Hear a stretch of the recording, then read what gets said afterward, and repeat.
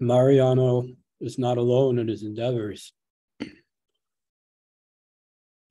Working on my mouth today were a young lady whose name I did not ask, who did the work of suction, and that work is important. Mariano works closely with Andrea. The two of them together put 5 implants into my mouth. The bone structure I have makes my mouth small, like a child's. The ideal target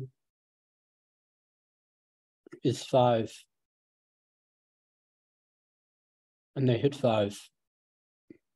Some go for 6. In my mouth, it's impossible. There's no space. It's one thing to have implants. I know from many they get put under because it's a straightforward comfort improvement for the customer and not for me. It's not the first time I've had extensive dental work while being awake. It's as a result of ability when awake to open a jaw. It's more possible, more easy, more straightforward to tell a customer to open their jaw when they're awake than when they're asleep.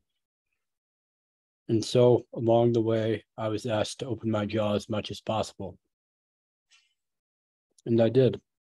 And I've been asked that many times before. At this point, everything has been normal.